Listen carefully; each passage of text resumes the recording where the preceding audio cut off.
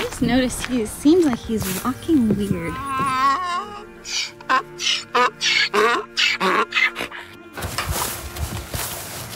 That's not right. Who will save us? Who will save us? When the truth in the shadows, all hail to the hero.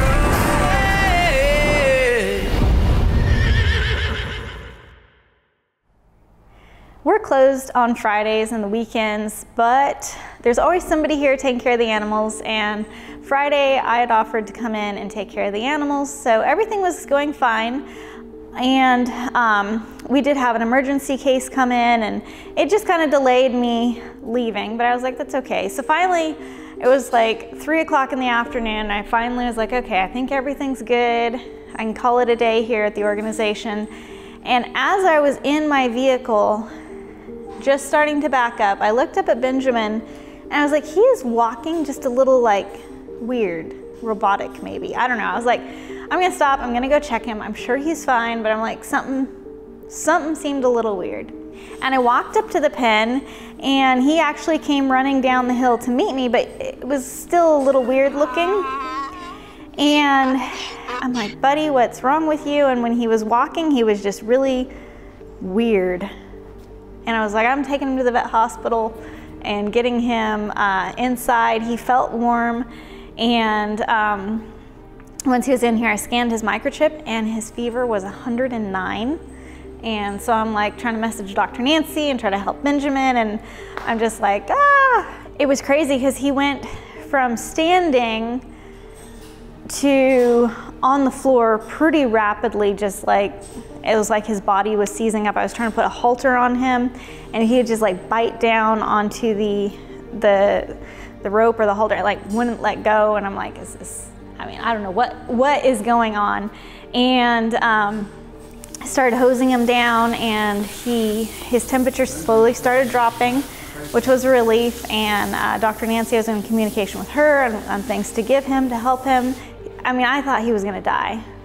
Like, I'm like, whatever's happening to him is happening so rapidly, but with his temperature going down, I thought, you know, maybe he's good. And then he just kind of like zonked out for a while, sitting on my lap, with his head in my lap. And then finally, he did kind of sit up, and I was like, okay, I think he's gonna make it. And Dr. Nancy was like messaging like, he has 9 lives or something like that.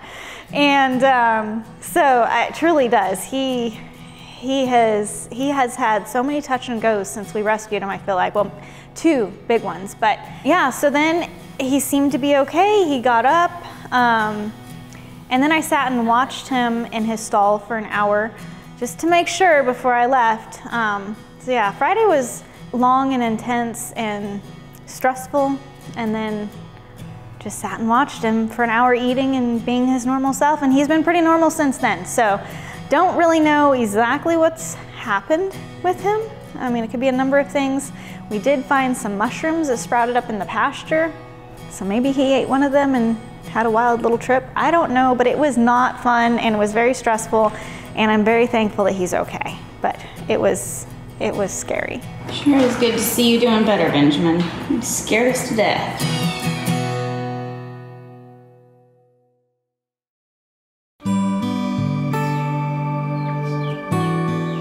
Today I have Emily helping, and she's going to be helping Dr. Nancy and I with a procedure with Benjamin. Benjamin put me through a very scary experience.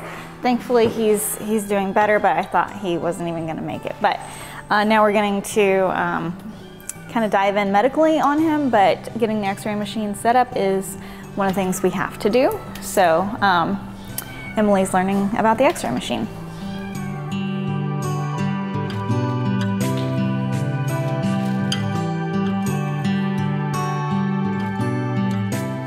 My name is Emily. Today is my first day at Horse Plus, and I'm extremely excited because I love working with horses, and it's my passion. I will be the veterinary assistant. I'll be helping Dr. Nancy with procedures and anything else that she needs me to do that is vet related. Benjamin, we put in the extra drains 2 weeks ago. They never drained anything, but there's still a little discharge coming from his wound. Well, I did leave in the microchip at that point. I was like, okay, let's see what happens. So today what I'm gonna do is, we still can't eliminate the microchip as being a nidus of where this lingering drainage is coming from. So I'm going to look for a pocket of drainage in there to help narrow down, on top of combining it with the x-ray of where the microchip is. Today's goal is to go in, retrieve the microchip, and see if that eliminates, or if there is something else that has started this whole cascade with Benjamin. Benjamin gave us a little scare on Friday, but he's back to his normal self now. So at this point, I'm like, just pull the microchip and be done, and eliminate that as any question whatsoever. So that's where we're at. So we'll go from there and see where we end up at. Dr. Nancy says it was a little scare. I'm like, he's dying. Like, it was rough. I am just so thankful that he's okay.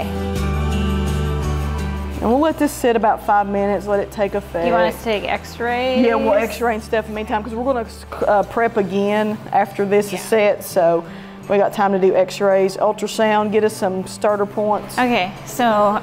This is just lidocaine cream to help numb the skin, and I'll still do a lidocaine injection before making an incision, but I'm just trying to baby Benjamin this morning.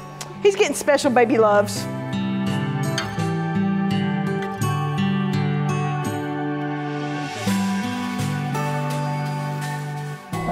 So the hub is like right. The hub is right at the okay. And it's a little below. A little below, okay. So that's where we're gonna incise right there. So what we need to do is do another scrub over top of it. You can, again, touch the needle with the gauze and everything, but just scrub on top of it. And I will bleb it, and then we will see what we get, darling. You're always an adventure, Benjamin.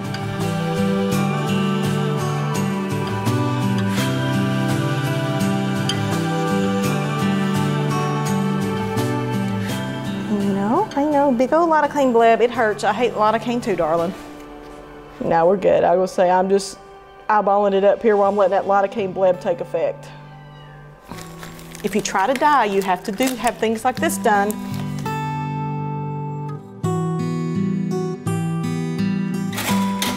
Okay, I'm gonna hold this in while y'all take an x-ray. Yep, to figure out where we need to go from here, because I don't want to just go digging around. Yeah.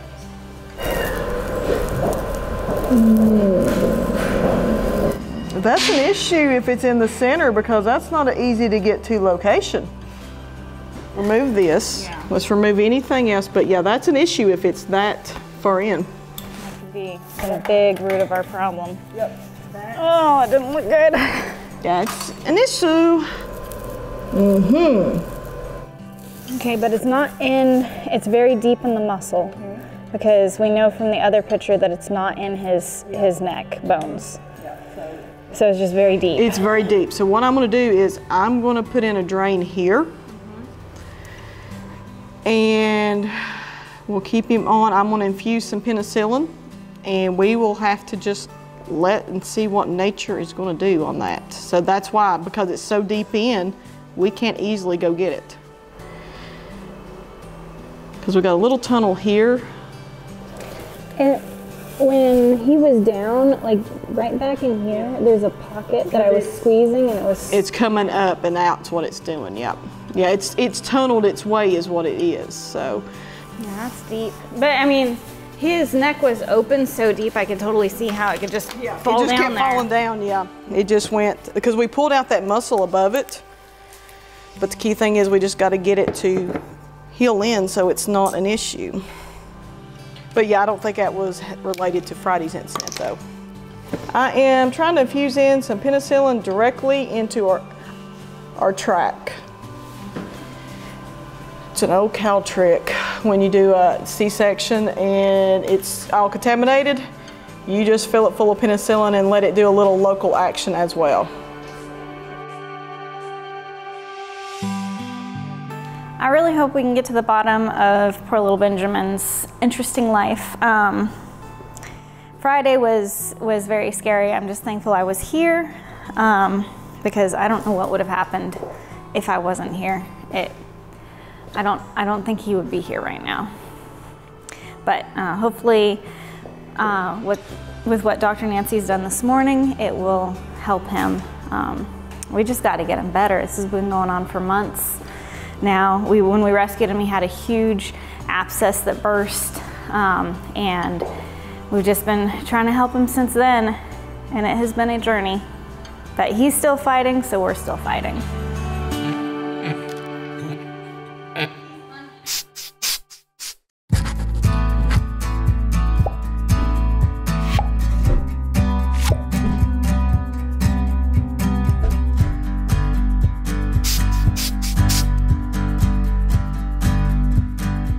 Good morning, everyone.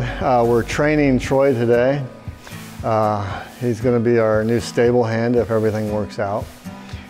So we have fed everyone this morning, went around and done that, taking care of the cats and dogs, and right now we're over cleaning all the dog stalls.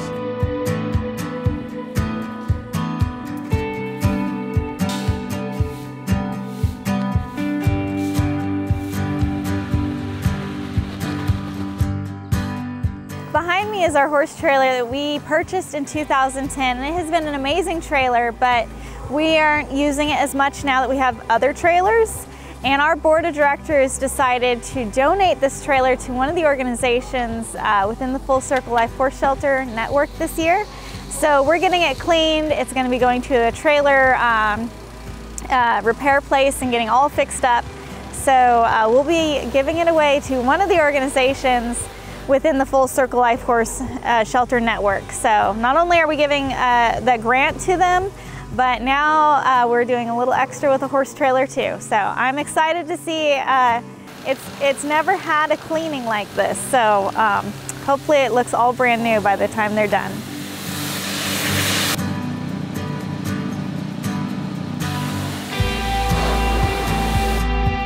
Okay, so we just got done cleaning the horse trailer behind us. We're really excited for y'all to see it. And I'm Rhiannon and this is Rhonda. So we run R&R Horse Trailer Detailing. And if you would like your trailer cleaned as well in the Middle Tennessee area, you can reach us at cleantrailers@gmail.com.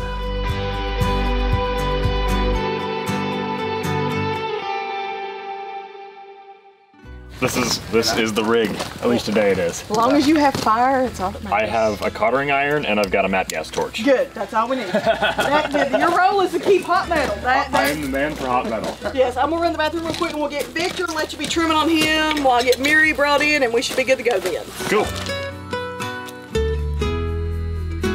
So we're back out here behind the vet barn this morning, and we've got Victor over here who's in dire need of a trim. So we're gonna get started on him, and while we're doing that, Dr. Nancy is gonna prep Mirri for her surgery, and we're going to remove that damaged hoof bulb and that bit of hoof and see how that goes.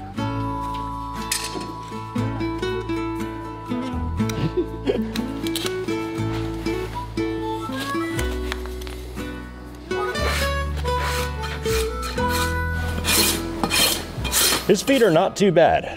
They're long and they're stretched out of shape, but with some regular maintenance, I think they'll probably relax back to around where they need to be. So not bad at all.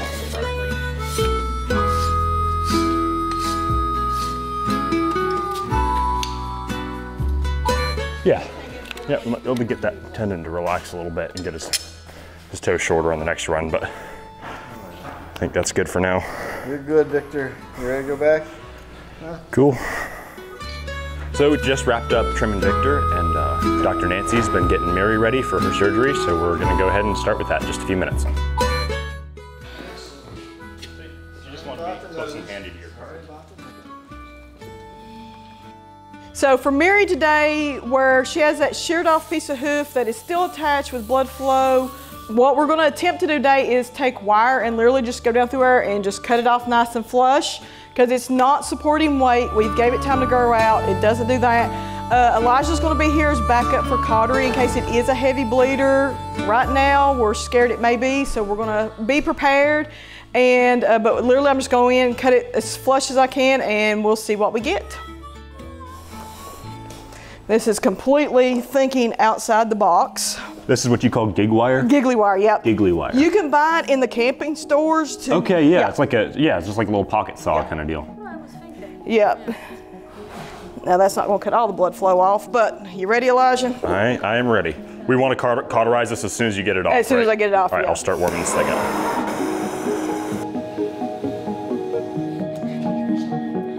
Well, that's not much blood at all. No. Actually, I like that. I like that too. I like that. Okay, now can I start from the bottom and go up Yeah, now? that might even be a better way to go. And we'll see what we get from in there. Okay, Keith, let me swap with you. That's where the goodies will be. Okay.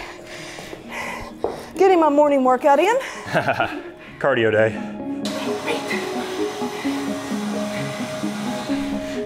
Okay.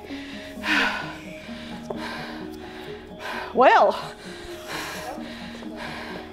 what do you think, Elijah? We still need that last little bit, Yeah, but we can take that off with nippers pretty quick. take that off with nippers in, because you got better control with them than I do with the wire angle. All right, here we go. It's going fair. It's going fair. Yeah, this is actually better than I expected. Yeah, I mean, I'm kind of shocked. Yeah, I'm actually impressed that that didn't bleed more than that. All right, this is gonna smell like steak. That's okay. Like a burn snake.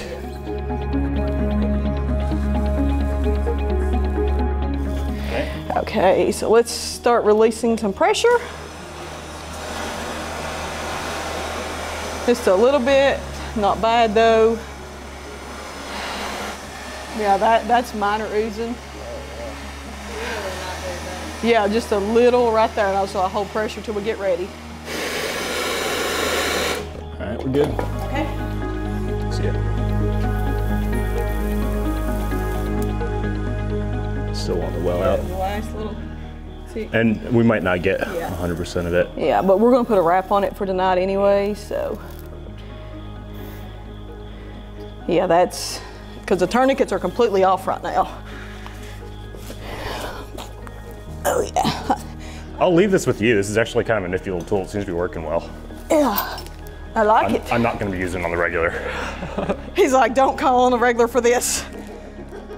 I don't mind it. I don't like to attempt this sort of thing by myself. Yeah, I was gonna say that's not me, because you see that I've put this off waiting on Dr. Lydia, and with her elephants, it ain't happening. And I'm finally like, okay, if at least Elijah can help. Hey, this has gone really well though. Like, I'm not saying we're the dream team, But hey, it works. We have managed to work make some things work. yeah, absolutely. Hold on just a minute, Keith. Let me put a little wrap up here. You're fine. Okay. Leave that there. And what we're gonna do is we're gonna add a little padding up here just to be on the safe side.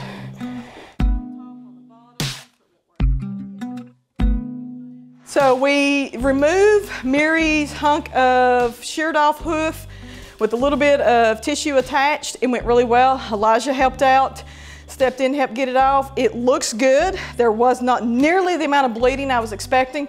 So fingers crossed now, and we're gonna see what she does. Yeah, I think we gave her the best possible chance, and everything went better than we expected. So it's hard to beat that. Good day. Very good day. For sure.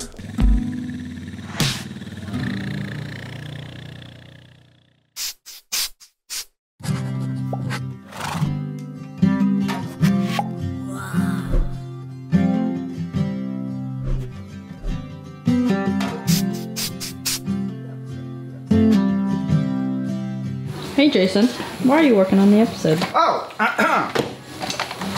Mr. Chickens is on vacation. That's John. And that means that I have to do everything he was gonna do if he was here, which includes finishing Horse Shelter Heroes, finishing Horse Rescue Heroes. Yeah, I don't even know what all he does while he's here. So yeah, I'm gonna have to do it. So that's okay. He's enjoying vacation. More power to him. I'm so glad that John and Kimberly got to go on vacation, because you've got to take that time for yourself when you're just grinding day in and day out. Which reminds me, when do you go on vacation?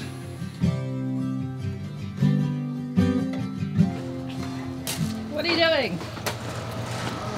Oh, caught me. We're gonna go get the arena set back up with the agility course and all that good stuff. It shouldn't take too long. I'm just gonna kind of tell him where I want everything, and then probably gonna go back to training some horses. Angela came in and tried to set this up, And she came and told me, she's like, I was thinking about setting it up, but then I stood the obstacle up and it didn't look right, so I'm just gonna let you do it. But Angela gets an A for effort.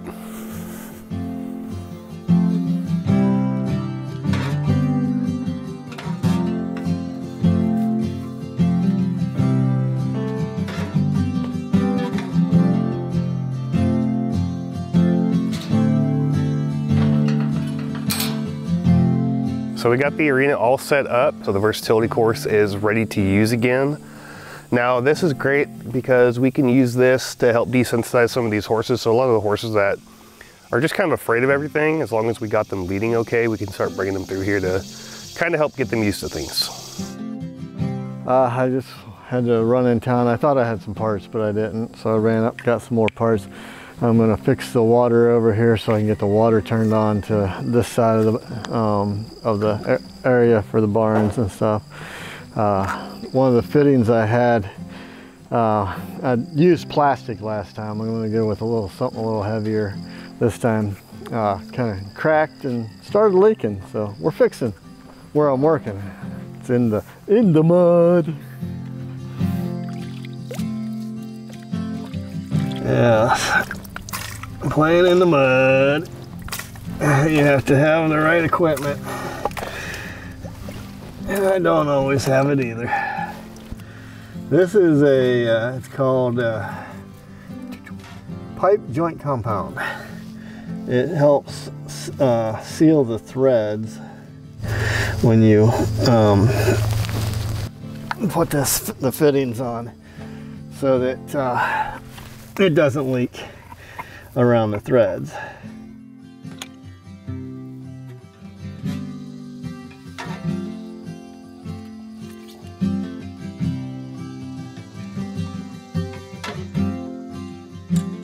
I'm having the manager turn the water on, and we're going to see if it leaks now.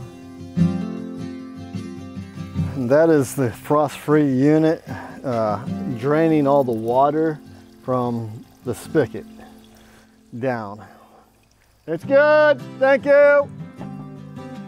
And now, before I bury this, I'm going to go get a steel post and put a steel post in behind it and zip tie it on there so it stays solid.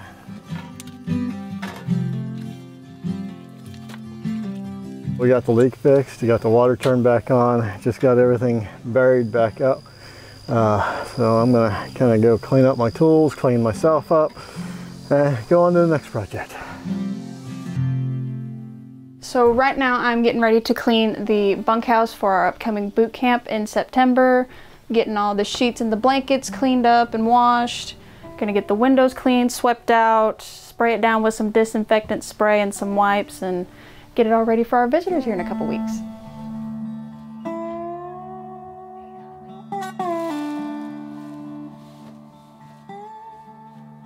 Alright, so the bunkhouse is all clean now. Sheets have been washed along with the blankets, swept and mopped, and it is all ready for our visitors. So this is Phoenix. We pulled him in for his evaluation today, and at first it didn't really seem like he knew much, but then he started picking things up very fast. He is probably one of the smartest horses that I've got to work with here.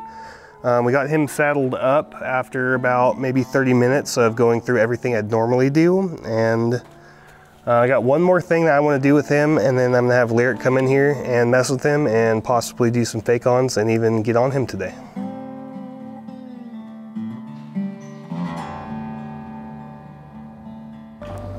He just really doesn't care, but we might find something he cares about. Found it, it's the mares. He cares about the mares.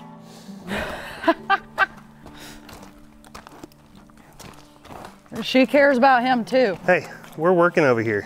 You could talk to your ladies later. So he was only gelded about a month ago. So he's still probably got some stud behavior. There's no way of telling if he ever bred anything either, but he's real sweet to people.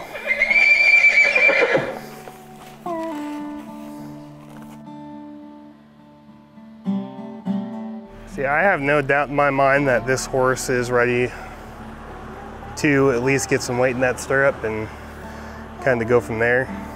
It's pretty rare we get a horse here that goes through everything that fast, and this young too. He's only 4 years old. See, those are baby teeth. I hate losing my hat. It's my security. He's been really good today, so we're just gonna give it a go. And I like to keep them in the middle so that they're not pushing me up against a wall or anything.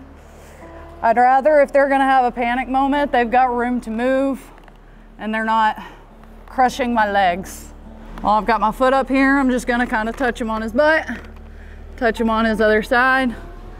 Let him see from either side. And what I do is I keep my toe kind of pretty out of the stirrup, just enough to where I've got some balance, to where I can put some weight up. And what I like to do is I like to get up here kind of quick to where my weight is in the center. That way I'm not putting too much weight on one side, pulling on his back. I'm gonna kind of pull him to me. I'd rather that hind end move away from me if I have to jump out. Right there's perfect. Once he stops, I'll drop back down. And I'm just gonna kind of pull his nose this way, kind of tap on that side. We'll give him a little squeeze with both, see if we can get some forward movement. Now sometimes all I'm looking for, if they're not wanting to move forward, I want them to move their feet in some way. So if they won't move forward, I'll just keep pulling that head until they take a side step. And once they step to the side, you can kind of let their nose go and they'll kind of take themselves forward. And then here we're just gonna pull back. Ooh. And I'm gonna use my seat as well. And so I'm kind of kicking my legs forward, sitting down deep in my seat and just pulling back until he stops. And right there, I give. And I'm gonna let him check things out, but not for too long. He can sniff, he can look around. He's getting interested in y'all. So I'm gonna let him just walk on over, but he's doing really good. He doesn't seem to know what my feet mean, but he's doing really good on taking direction from my hands, and that'll translate to the feet later. So how does he feel to you underneath the saddle? Like, does he feel like he's ever done this before? He just seems like he's going with the motions. He's not really going off of leg, but he's picking it up quick. He's smart. He's super smart. Like when I ask him to stop, I'm using my seat, and he'll probably do it a lot quicker this time. Right there, it only took about a quarter of a circle instead of about 3/4. He seems very interested. He loves what's going on. All right, let's move along, bud. He would be a really good one for somebody to start that is wanting to get into starting horses, in my opinion. I feel like he'd be a great first project that just picks things up quickly, as long as you're working under somebody that knows how to give proper cues so that you know that you're not starting him wrong. As long as you start him right, this one will start quick. All right, let's try that stop again. Ooh, perfect.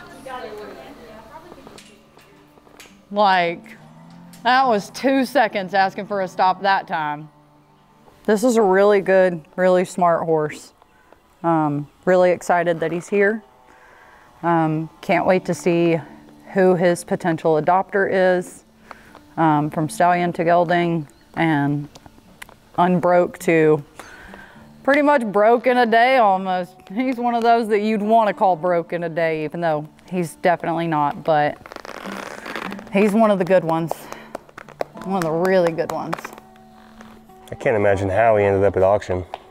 He's a cool horse. You did awesome, buddy. All right, so that's all we're gonna do with him today. We don't wanna overdo it because he's a young boy and he's done awesome today. We're very proud of him. Corey did some awesome work with him, and then I hopped on him, and we're both super proud of him and super excited about this horse being here. Not sure how he ended up here, but he's in good hands now.